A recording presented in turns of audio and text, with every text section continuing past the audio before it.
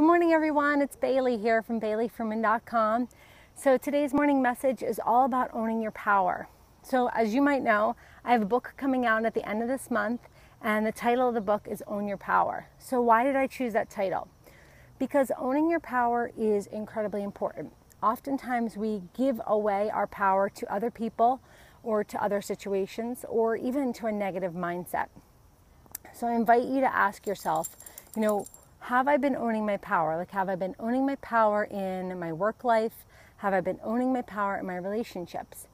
And if you feel like, actually I haven't really felt in control, I haven't felt at peace, I haven't felt at ease, then I ask you to really look within and say, all right, well, what would it look like if I were to own my power? What would it look like if I were to be in control of my life? And that's why I chose the title of the book. And not only that, but I've included in the book my 7 steps to making that happen.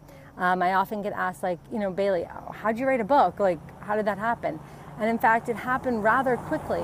And the reason it happened so quickly is because it's my proprietary system. It's the way that I coach my clients, because I believe that until we figure out what's holding us back, it's really, really hard to make goals and take action to move forward. So that's what Own Your Power is all about. It is about figuring out what's holding you back so that you can take massive action in moving forward. All right, my little lady has a little something to say this morning. Hold on. You know us, we're for the walk with everybody. Phoebe, say hi. Say hi. Say I'm excited about Mom's book. Oh, there she is. All right, guys, I hope you enjoy the rest of your day. You can get 2 free chapters of the book down in the... not in the comments below, in the comments above. And it's BaileyFruman.com/new-book. BaileyFruman.com/new-book. All right, the dogs are pulling me. I think they see a squirrel. Enjoy the day, guys. Bye.